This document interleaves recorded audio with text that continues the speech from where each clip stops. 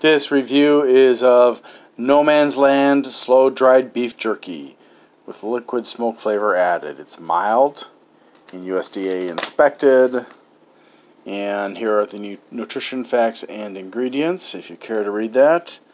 Let's see, no trans fats, 2 grams of sugar, 3 grams of carbs, no artificial flavors, no added MSG, and this is from Oklahoma. Wow. Okay, and it does have soy in it.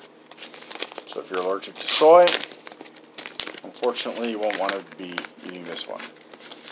Alright. Smells smoky. Wow, look at that. It's thin and very dry. Not the driest I've had.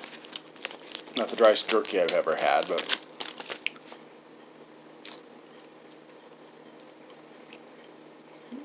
it's more of a tearing jerky. You have to let it moisten up in your mouth.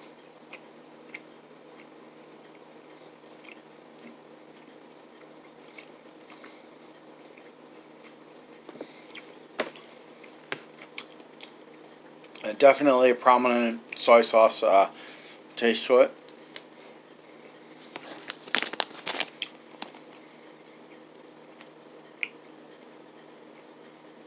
Which is the number 2 ingredient. I don't know why they had to add color. And I can taste the liquid smoke flavor too.